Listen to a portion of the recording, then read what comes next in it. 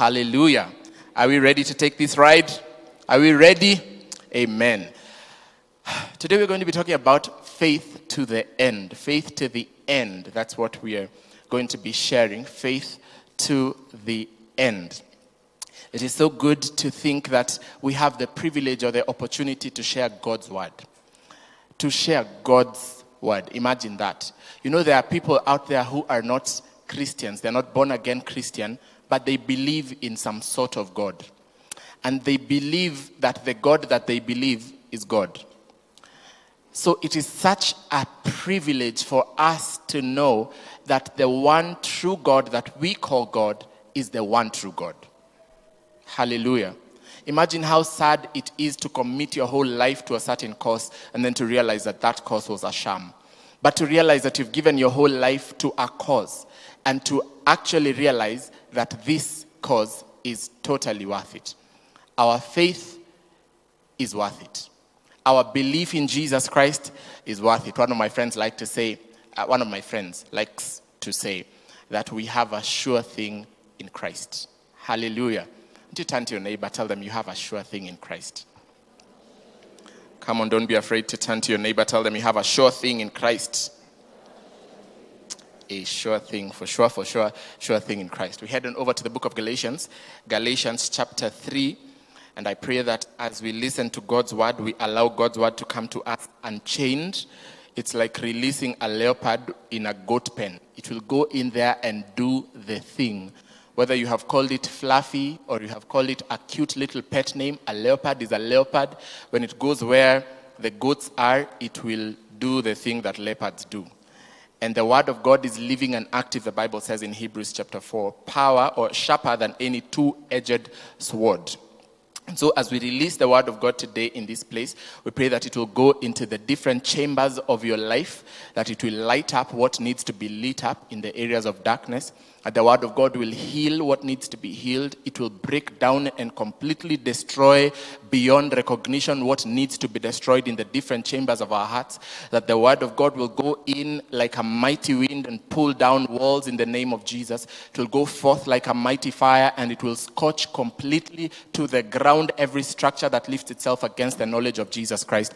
As the word of God comes forth, I pray that it shall restore, it shall bring order to places that order is needed in our lives, and not only to our lives, but to our nation and everywhere else that the word of God will reach today in the different places that it is being preached, to the praise and to the glory of the name of Jesus. Amen. Are you ready? Amen. Galatians chapter 3 verse 1, and we read it. It says, "O foolish Galatians, who has bewitched you that you should not obey the truth, before whose eyes Jesus Christ was clearly portrayed among you as crucified? This only I want to learn from you. Did you receive the Spirit by the works of the law or by the hearing of faith? Are you so foolish? Having begun in the Spirit, are you now being made perfect by the flesh? Have you suffered so many things in vain, if indeed it was actually in vain? Therefore, he who supplies the Spirit to you and works miracles among you, does he do it by works of the law or by the hearing of faith?" Paul, as he's speaking to the Galatians, is using very blunt language. He's speaking to them plainly.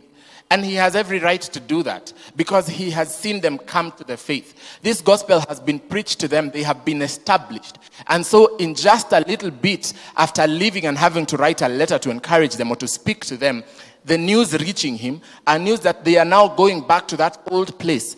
Having known the truth, they are leaving that and mixing it with other things. They are going back. At the time, the issue was going back to the law. They are going back to believing that salvation is through works, through the law, and not by faith. And so he writes to them this candid letter and saying to them, "Oh, you foolish Galatians." It's important to note, however, that the word he's using here for foolish is not the same one to mean mental deficiency. Like somebody who cannot comprehend things, or somebody who cannot make decisions, somebody who is just a fool. Actually, the word for it would be mental deficiency. That is not what he's using. It's not the same as what Jesus was using in Matthew chapter 7 and 26 when he's speaking and giving this story about a foolish man or a fool built his house upon the sand. And the rains came and the winds blew and the house on the sand fell flat. That's not the foolish. Now, that foolish man is somebody who just cannot comprehend. Somebody who has a mental deficiency. Because if you go and put up a house right at the beach and do not go deep until you find some rock so that you can establish it, then truly, you're foolish. Because that house is going to fall flat if you build it on the sand. If the foundation is not sure, the house is going to come apart. So if you do that, if you build on a foundation that is not sure or solid, then you know that there is some mental deficiency in some place. It's also not the same word foolish that Jesus is using again when he's giving the parable of the 10 virgins. In Matthew again, chapter 25, from verse 1. It's not the same one. When he's saying that there were five wise ones and there were 5 foolish ones.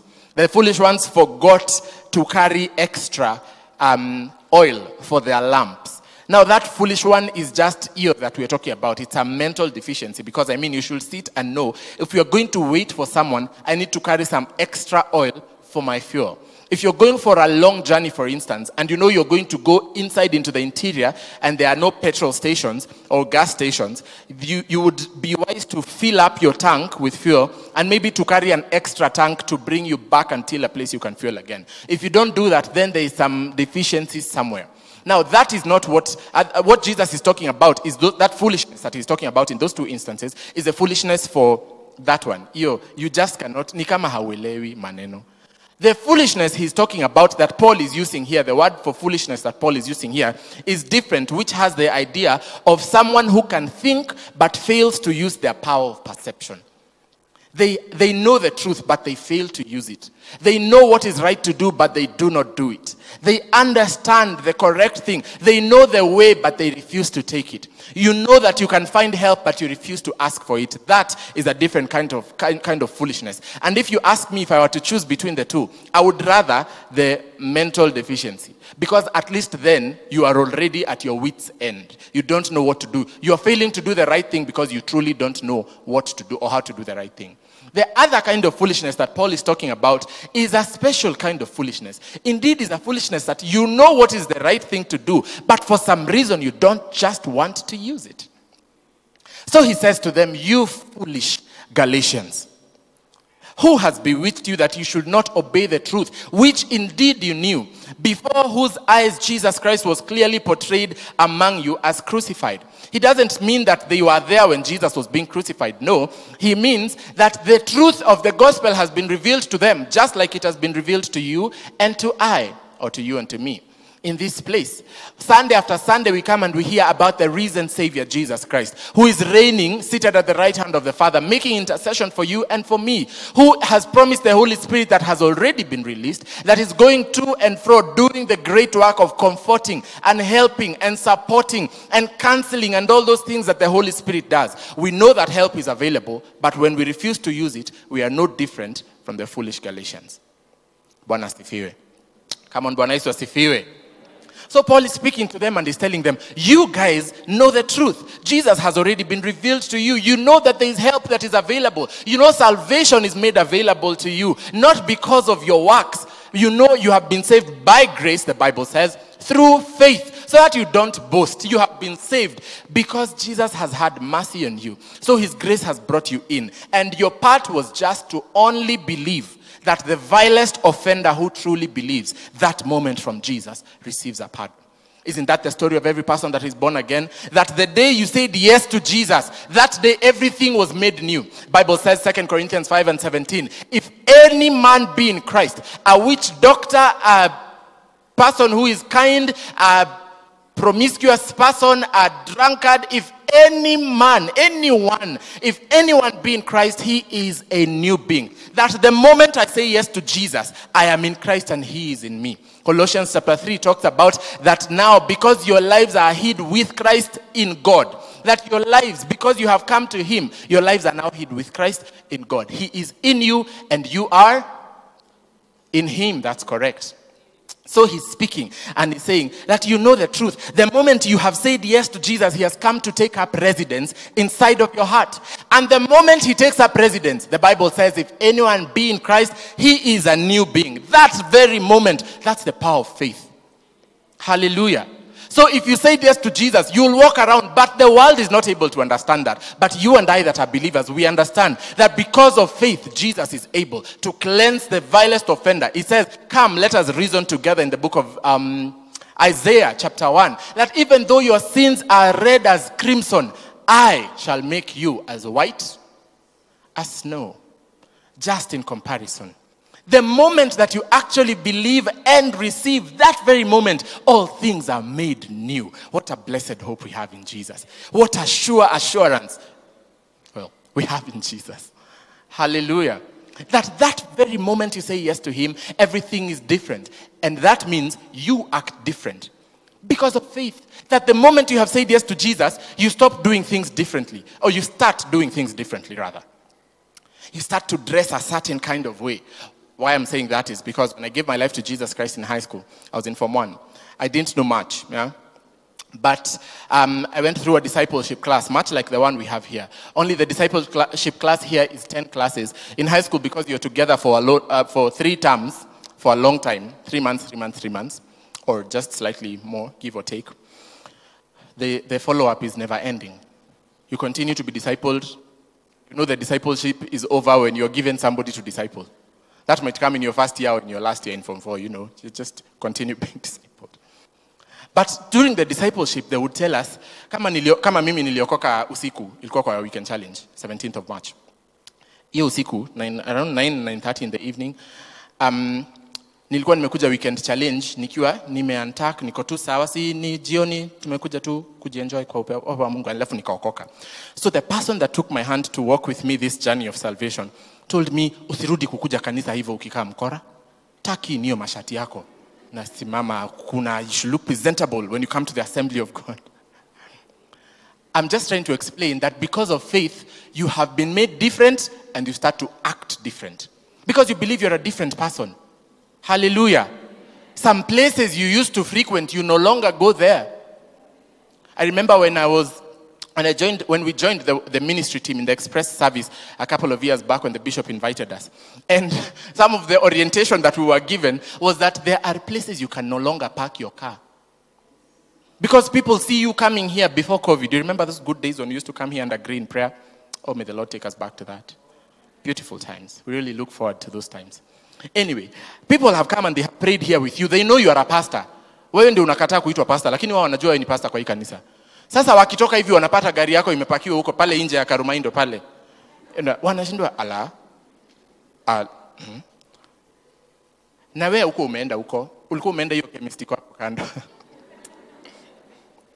So just because you're careful about such things, you act different. You have been made different, you act different. What has made you do all these changes?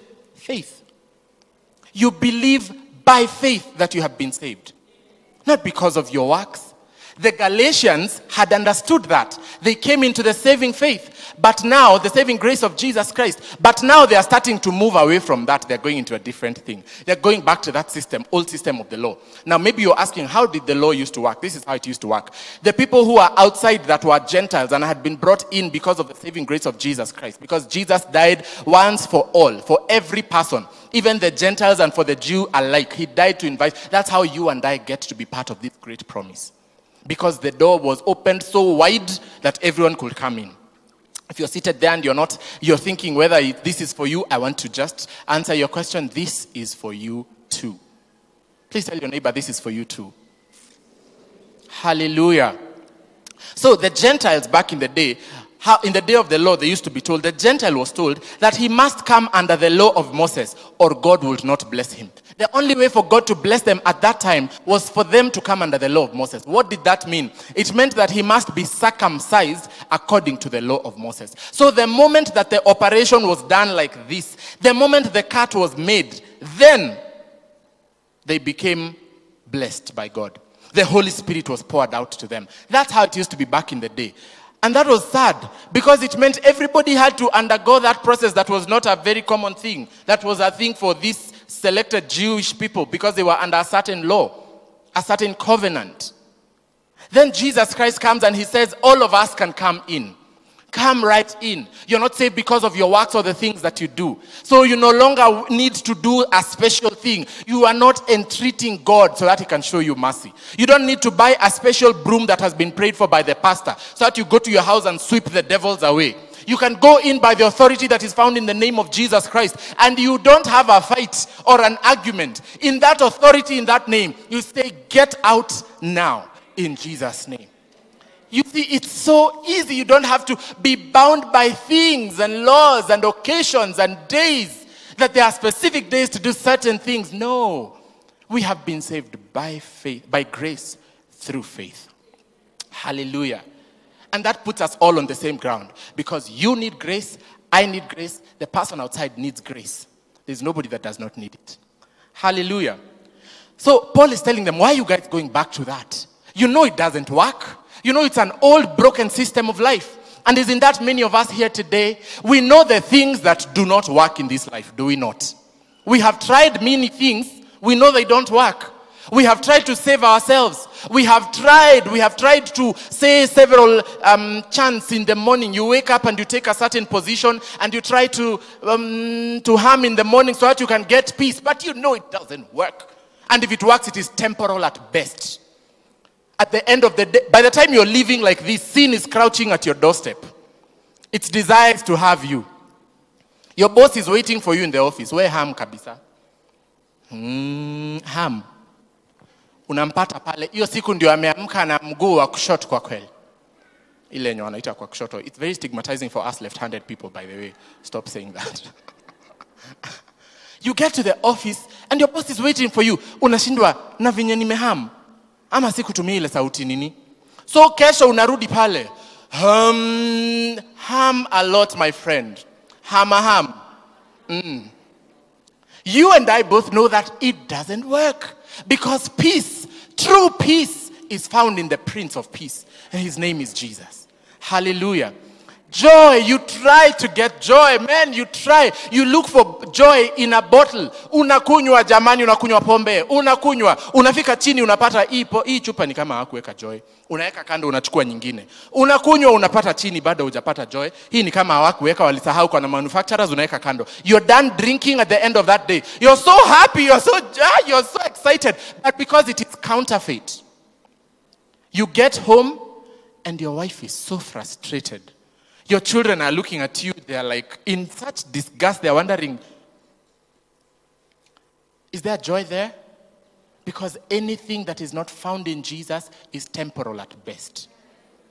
But you know that already because that's why you came to the faith. Paul seems to say to them in Galatians, and to us today, to us again today, seems to say to us, you know it doesn't work. So why would you go back to it?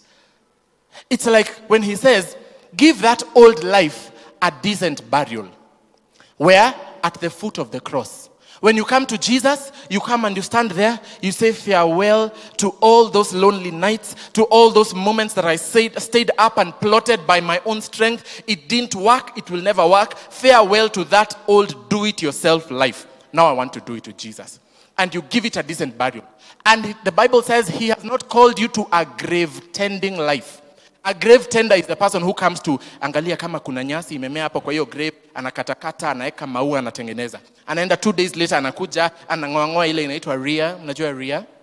Anangoa ria, anatengeneza hapo. Unajua that is a grave tender. Somebody who keeps to go, unaenda unapanguza, una wash, you know, that is not the life God has called us into. God has called us into a life of freedom. The life that says upwards, onwards with Jesus. I'm not going and then coming back to this thing. The life I have been called to is a life of looking forward to Jesus, the author and the finisher of my faith. Hallelujah. That the day that I gave my life to Jesus, what I was doing, according to what how the Bible describes it, is it 2 Corinthians 10, from verse 4, I think, that the weapons of our warfare are not carnal. They are mighty to the pulling down of strongholds. I love the Message paraphrase. It says this, that using these God tools, these weapons of our warfare, we take every loose thought, every impulse, and every emotion, and we fit it into the structure of life that is shaped by Jesus Christ. In other words, we are walking around finding those loose thoughts in our minds that say you can still do it yourself. You can take it from the hands of Jesus and you can do it this time. God is taking too long. Go and take that issue you left in his hand. You can try and fast track it. Akikupata huko mbele apate umesonga songa. That is a loose thought. What do you need to do? Go and take it, bring it back down to the station for questioning. Unauliza, who called you? Who is the person? Have you seen it in movies? When they're questioning people, the terrorists. You ask them, who sent you? Who are you working for? That is what you should be doing with your thoughts. Your loose thoughts, at least. Your loose emotions and your loose impulses. Go and catch them, bring them down to the station of Jesus for questioning. Ask them, who are you working for? We are not giving you water or drink. We are not feeding you anymore until you say, who are you working for? And when you finally say it, we tell you, pack and go and never return.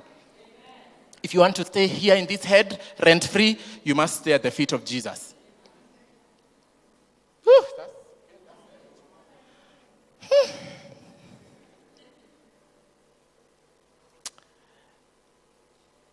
Our assignment is just that. To take it to the Lord in prayer and to leave it with the Lord in prayer. You've not been called to. Our problem must be that we take it to the Lord in prayer by faith. And then when we are leaving, we live with it. But God has called you to a life of faith. Therefore, what is this faith? Hebrews chapter 11 verse 1 says, now faith is the evidence of things hoped for. It is the conviction of things not seen. That is what faith is. The substance of the things that we hope for. The evidence of the things that we do not see. It says, by it the worlds were formed. Much later on, the elders obtained a good testimony. Verse 3 says, by it the worlds were framed, so that the things which are seen were made of things which are not seen. Hallelujah. Hey, Bwana Yesu asifiwe. That is the faith and the belief that we have. It says that the elders, the men of old, the patriarchs and matriarchs of the faith, they were commended because of it. They believed God. It was counted even to them as righteousness, like Abraham. And then it says, by it the worlds were framed. God modeled it. When God said, let there be, he did not go and then come back again to check, did it happen? He said it and moved right along. The example again that is modeled by Jesus when he's walking around on the earth with the disciples and they see a fig tree that is in full bloom, doing false advertising, saying it has fruit and it didn't have any fruit. So comes to eat and he's looking for fruit. The Bible actually records that Jesus was hungry, needed something to eat. Came and found that there was nothing. And he said, nobody shall eat from you again. The Bible says the disciples had it.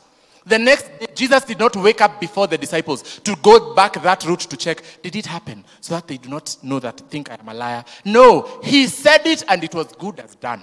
When the disciples passed that route again the next day, as they were passing through, one of them is the one that called it to the attention of Jesus, said, Lord, this is the tree that you said nobody shall eat from it. It had begun to wither. Because he modeled it. The world was formed by such words of finality, because that is what faith is, finality. I take it to the Lord, and I know that if it is in the Lord's hand, it is good as done. In fact, it is done. Hallelujah. And I'm not carrying it away. I take it to the Lord in prayer, and I leave it with the Lord in prayer. That is what faith is. We have been called to a life of trusting, to a life of believing. And the Bible actually further puts it like this, giving the example of Enoch, who was called up and did not see death. It says that he pleased God. Before he was taken, he had this testimony. People would say of him that this man pleases God. Hebrews chapter 11, I think verse 6. That he pleased God. That was the testimony. That before he was taken, he had this testimony. That he pleased God. And then continues to say, for without faith, it is impossible. It is not difficult. It is not just, sometimes, some days there, comme ci, comme ça. No, it says without faith, it is, come on, say it with me. Without faith, it is impossible to please God. You could try, but I want to tell you the Bible has already given you the answer. It is not possible. Hallelujah. Without faith, it is impossible to please God. Then it says, because everyone that has faith must believe that God exists and that he is a rewarder of those who diligently seek him. Hallelujah. He is a rewarder of those people who seek him over and over again. And God has not started now. He has not started to just now in 2021 seek for people to reward people who diligently seek him. People who trust him. Hallelujah. Hajaanza sasa. He's been doing it for a long time. He's been doing it since the beginning. Everybody that, listen guys, everybody that trusted God never went away in tears. Everybody, the Bible says, he who comes to him bearing precious seed shall doubtless go back rejoicing. If you are coming to the Lord, if you're coming to him in prayer, you're bringing to him the seed of your faith. You're bringing to him and telling him, Lord Jesus, I am bringing this thing into your hands. I know you're able. You will do it. Someday soon you will get to me. You shall doubtless come forth rejoicing. Because everyone that calls on the name of the Lord, the Bible says, shall be saved. And no one that called on the name of Jesus was ever put to shame. Not even one. I would challenge one person to show me even one. I don't know all the 7 billion people in the earth right now, or the people who existed in the earth before me, and the people who will come after me, but I would actually be willing to put everything on the line and say, I would dare anyone to show me someone who trusted in Jesus and fell short and was put to shame. You might say, oh, what about the people who believed in Jesus up to their deathbed, trusting that they would be healed, and then they died? Those people did not die, they did not lose. They will live again. Hallelujah. Those people that trusted in Jesus to the end, they have been taken up to glory together with him. All that is left is us waiting for that final beautiful morning when we shall meet up with them on Hallelujah Square. Hallelujah. Bwana Yesu asifiwe. Nobody that trusted in Jesus. You're saying, oh, what about that person who waited on God for 1, 2, 3, 1, 2, 3, and even to the time that they were dying, they had not seen the fulfillment. Have you read the book of Hebrews and seen that all these patriarchs and matriarchs of faith, all these people that trusted in God, they did not receive the thing for which they promised, but their faith kept them to the very end. It is a beautiful end for the person that trusts in God. It is a beautiful end. Keep trusting. Tell your neighbor, keep trusting. Ooh, you must faith it to the end. You must keep your faith in Jesus to the end. You must keep your faith anchored in the beginner and the finisher of our faith, in Jesus Christ. I'm saying God has not started to look for faith in the earth right now. He has been doing it from the beginning. And we have many good examples of people who trusted God and were not put to shame. And we have many other examples, sad examples of people who refused to trust God and their end was destruction. It shall not be our portion in Jesus' name. We shall be of those who keep going. Our faith shall be built over and over again until we have seen God in our situations. Hallelujah. Allow me to finish by giving the example of a certain king of Judah in 2 Chronicles chapter 16. 2 Chronicles chapter 16, it's long. We are not going to read all of it. It's from verse 1 to verse 14. It's not very long, actually. You could read it in one sitting. It's a very interesting story. King Asa of Judah, just to give a little bit of background, was one of those kings who actually did well in the sight of the Lord for most of their lives. All right? They served the Lord. They did good things. They went and took what was taken as plunder from out there from their enemies, brought them back into the temple of the Lord. They served the Lord. They did good things. They were good reformists. They were developmental. They were people who were, he was a good king. But in his end was destruction. Why was his end destruction? Has to do with the foolishness that we are talking about. People who can think, but they fail to use their power of perception. People who know the truth, but refuse to apply it. Oh, may that not be our portion in Jesus' name. May God help us to apply the truth that we know, especially about him. Amen. So the Bible says about King Asa of Judah. It says, in the 36th year of the reign of Asa, Baasha, king of Israel, came up against Judah and built Ramah, that he might let none go out or come in to King Asa of Judah. Then Asa brought silver and gold from the treasuries of the house of the Lord and the king's house, and sent to Ben-Hadad, king of Syria, who dwelt in Damascus, saying, let us make a treaty between you and me, and as there was between my father and your father. See, I have sent you silver and gold. Come, break your treaty with Baasha, king of Israel, so that he will withdraw from me. Because we're not going to read the whole of it, I just want to give you a quick, is it called synopsis? It has to be synopsis. The other word in my head is eulogy. So is it synopsis? I think it's synopsis. A quick overview of the story. So there are three people.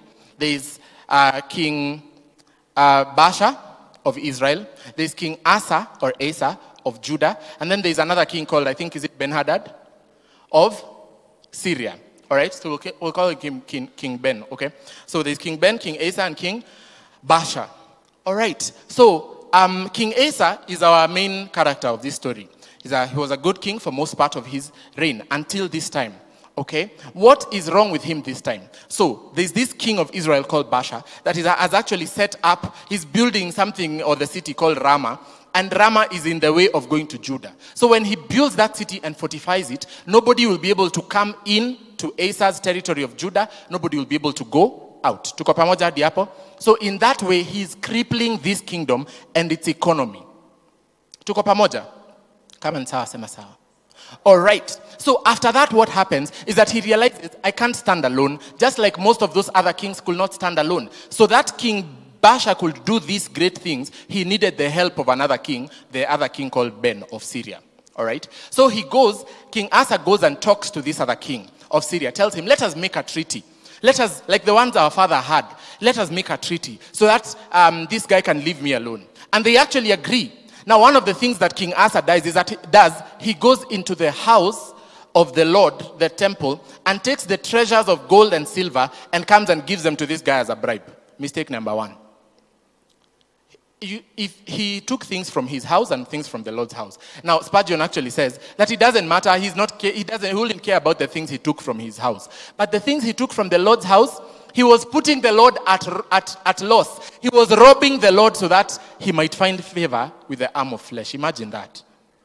We are taking the things that the Lord has given to us that are supposed to be in his royal service, and then we are taking them out to other people. What does that mean for you and for me today? It is taking the things that the Lord has given to you, your gift mix, your skill set, your talent, everything about you, your ability to think and make money and make wealth. You're taking those things that should be used in the royal service of the Lord or to make the kingdom better and expand, and you're taking them to gain favor with men. In other words, you're using them for other people's destruction. Umewahi na watu sharp. Najua watu sharp. Thinkers. Those people who you just give them a key solution, a key situation, and they give you a solution, and it's a good solution. Those are the people Pastor Kibera was telling us the other day, that you actually, wakiwa shule, principal anaona huyu atanichomea shule. So anamchukua anamfanya akuwe school captain. Because when he's on the side of the administration, they are safe. Because he has intelligent skills to be able to catch those people who are plotting evil. Because he's like them. He knows where he can get the people. Anajua mtu akipanga hivi, watu wanafikiria atapangia nyuma ya madom kwa sababu huko ndio walimu waendangi. So walimu watakuwa anashinda huko, lakini anapangia kwa room yake ndani. So huko ndio mnamkuta. If you're wondering whether I used to be those people. Anyway. Using your own gift mix and skill set that the Lord has given to you, instead of using it in God's royal service, you're using it outside to bring distraction. Uko na hivi business acumen, badala utengeneze biashara na vitu zingine. Jamani, unaenda unasaidia, unafund, wewe unakuwa ule mwenye unafund, you're funding. Umejitengenezea kako ka NGO kadogo, you're funding wale wa mama huko ushago, wenye wanatengenezea watu chang'aa, wazee wa watu waishe macho kabisa. Yani unasema mimi si uzangi chang'aa mimi, lakini wewe ni funder. Wewe wanaitwa nini? Wewe ni sponsor. Wewe ndio sponyo, you're sponsoring that work. Huku Nairobi hatuwezi tukajua juu vinye unakuwa umenyonga tai kama mimi. Lakini tukijua zile vitu unafanyaga huko ushago. Oh, if you're here and you're that person, you're in the right place. There's freedom and salvation in this house in Jesus' name. Amen. Let me try and finish. So anyway, this king Asa goes and does the wrong thing. He goes and takes these things that belong to the Lord and gives them. Mistake number one. Mistake number two is that he refused to trust that the Lord would help him. Now, if you go on later from verse 7, the Lord sends the prophet called Hanani the seer. The Lord sends Hanani the seer to him and says to him, because you have relied on the king of Syria called Ben and have not relied on the Lord your God, therefore the army of the king of Syria has escaped from your hand. Were the Ethiopians and the Lubim or the Libyans not a huge army with very many chariots and horsemen? Yet because you relied on the Lord, he delivered them into your hand. What Hanani is talking about was that there is a time that this same king Asa was faced with a difficult situation. He was up against the Ethiopians, up against the Libyans. The thing about them is that they had much greater armies than this one that he was facing of King Baasha of Israel. They were a more imminent threat. But he trusted in the Lord at that time when he was doing good, and the Lord delivered him. So now the prophet is asking him, weren't those guys greater and stronger than these ones right now? Yet you trusted God then, and now you're not willing to trust God with this other small challenge? In other words, he's telling him, in the next verse he actually says, in this you have done foolishly. Why? For the eyes of the Lord run to and fro throughout the whole earth to show himself strong on behalf of whose heart is loyal to him. In other words, on whose heart trusts him.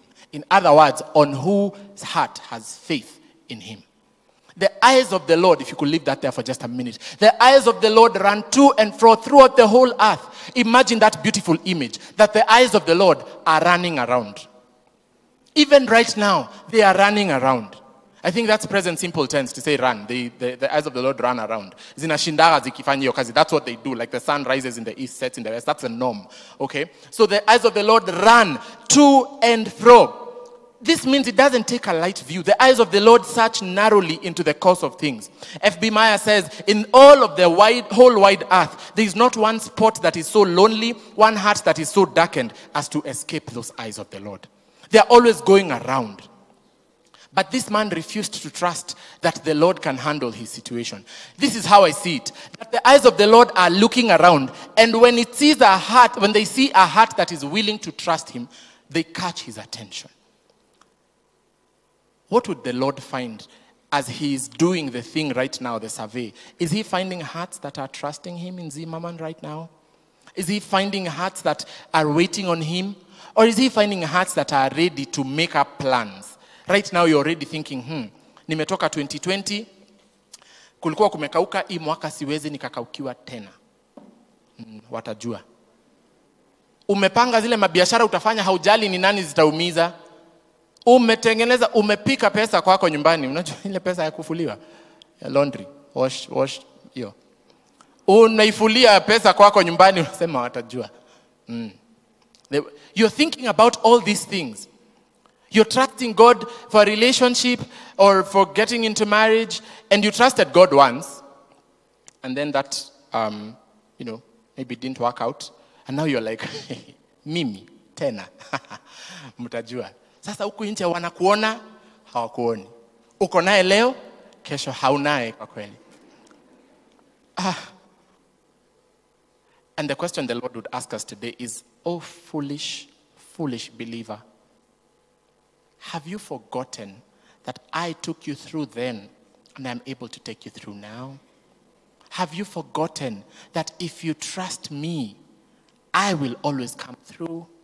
Have you forgotten, oh foolish believer, that the arm of flesh will always fail you? Have you forgotten? It's as if the Lord would stand in this place and say to us, like he said to the Galatians, oh foolish Galatians, oh foolish believer, have you so quickly forgotten that the eyes of the Lord are always running to and fro, seeking those who trust him so that he might strengthen them? Are you so foolish as to remove yourself from the list of the people that the Lord would find to strengthen this morning? Why would you do that? Oh, may the Lord cause us to have faith to the end in the name of Jesus. You're here because you trusted God. You trusted God. Hidi ufike hapa, umemtrust. Amekuvukisha hiyo mwaka tumetoka na hata sahizi amekuleta hadi hapa. You have trusted. Maybe you're here saying, oh, but nilifutwa kazi. My neighbors are laughing at me because I'm a believer. They have had to feed me. It's because you're refusing to open your eyes and see like God. God has decided to feed you even through unbelievers. You're saying, oh, but it's so shameful, it's so shameful. But God is harvesting glory out of that. Will you trust the Lord one more time? Here's a joke. When King Asa was given that example, when he was given that warning by the prophet, he took the prophet and locked him up. Alimfungia jela. Na akaendelea kutesa watu na kuamini nguvu zake. Do you know how King Asa died? It's found in the last verse, I think verse 13 of that same story. He died of a foot disease. Foot disease, for crying out loud. died of a foot disease. A whole king with a great army died of a foot disease. And the Bible says one more time, yet in his disease he did not seek the Lord, but trusted the physicians. Even after receiving the warning. The Lord is here telling you, trust me, trust me, trust me. I can handle your son and your daughter. I can handle your marriage. I can handle your relationships. Leave those portions alone. Leave them alone. Trust me, I can change the heart of your spouse. Trust me, I can bring order to this nation. Trust me, just trust me. I can give you better income than you've ever thought about. I can take care of your situation. Trust me, just trust me. I pray that you will refuse to deal as foolishly as the Galatians or as foolishly as King Asa, in that you ignore the word of the Lord as it comes to us today, this morning. That we will refuse together. We will say, no, Lord Jesus. As you're looking around, you will find faith in my heart. Won't you just take a minute right now, if you can bow your head and open up your mouth. You know what you're dealing with right now. I might not know. I know what I'm dealing with right now as the word of the Lord is coming to me today. Won't you just make a fresh commitment and say to him, Lord Jesus, I am willing. Lord Jesus, I am ready. Lord Jesus, I want it one more time. Lord Jesus, I want you one more time. I want to trust you. The arm of flesh will fail us. Your word says as much in Jeremiah, says that cursed is the man who trusts in the hand of another man, in the hand of flesh. Oh Lord Jesus, I don't want to be cursed. I want to be blessed, and I cannot be blessed outside of faith and trust and belief in you. Come on, one more minute. Just open up your mouth and make that prayer. If you're here, you're a believer, the call that God is giving to you and to me today is that you would watch what is in your heart. That you would watch it. That you would refuse that other things take over the affection of your heart. That your heart would just be inclined to God and his word in the name of Jesus. That your heart would be inclined only to the fact that God is able to do exceedingly abundantly, measurably more than we can, I think, ask or even imagine, and that we will trust him afresh. If you're here, you're not a believer, consider this morning that the Lord stands at the door and says, come to me, all you who labor, and I will give you rest. But Jesus, ever the gentleman, will not barge in. He will stand at the door and wait for you to say yes. Imagine the king of all royalty standing at the door and waiting and hoping that today would be the day you say yes. If that is you, if you just make this prayer after me, saying you want to give your life to Jesus, saying yes to the King of Kings one time and say, God, I want to start saying yes to you today, and I will say yes to you all the days of my life. Lord Jesus, I thank you for loving me. I am a sinner, but you are the Savior. Today I open up my spirit, that you would come into my heart. Make me brand new. Fill me with your Holy Spirit to lead, guide, and direct me, to keep me trusting and believing in you all the days of my life. From today, I am saved. I believe you and trust you completely. In Jesus' name, amen. May the Lord keep us trusting at his feet every day of our lives, to the praise and to the glory of his dear name. And may he strengthen you to wait on him, because he's faithful to be trusted. God bless you.